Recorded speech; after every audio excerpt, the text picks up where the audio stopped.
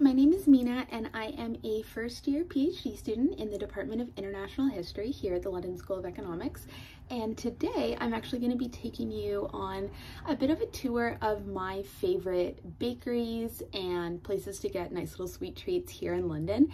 The city is so huge and enormous, and there are obviously so many different places that you can go to grab a nice cup of coffee and a nice snack, but I'm going to show you a few of my favorites here today. Chestnut Bakery is super easy to spot because of its gorgeous pink floral entranceway.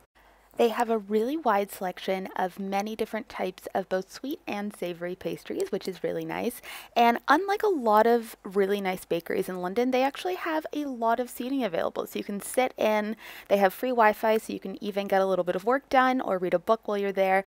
Chestnut Bakery's signature pastry is these gorgeous stuffed croissants. The flavors change out every single month, so there's always something new to try, and they are absolutely fantastic and definitely something I would recommend. Fortitude Bakehouse is actually located really close to campus. They have a ton of amazing pastries. They rotate their menu pretty much daily, so you never know exactly what you're going to get, but the line is absolutely worth waiting in because everything there is amazing. They are no seating, so I like to grab something there to go for a nice little snack on my way home from campus.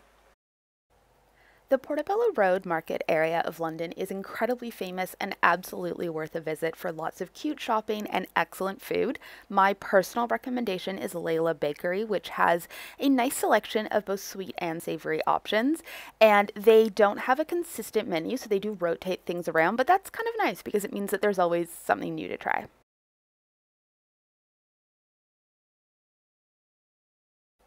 Last but certainly not least is Buns from Home, which has about 15 locations scattered across the city, including one pretty close to the LSE campus, and they specialize in these croissant dessert buns. So the bun is made out of a croissant, and then they have different fillings inside of them. Every single weekend they have a weekend special, but they also have a standard menu that is present all the time. Buns from Home is another to-go option only, so you can't sit in, but it's a great place to grab a snack and then bring it home to have at the end of a long day. Okay, that is the end of my list for today. I hope you guys enjoyed it and maybe got some recommendations for a couple of new places that you'd like to try.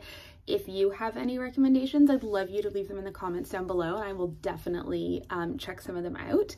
I find that, especially when you're new to London, like I am this year, exploring the city through coffee shops and bakeries is a really fun way to just kind of like see new neighborhoods, get a sense of what's out there in London, and also have some really nice snacks while you're at it. Yeah, that's it for today. Thank you so much for watching.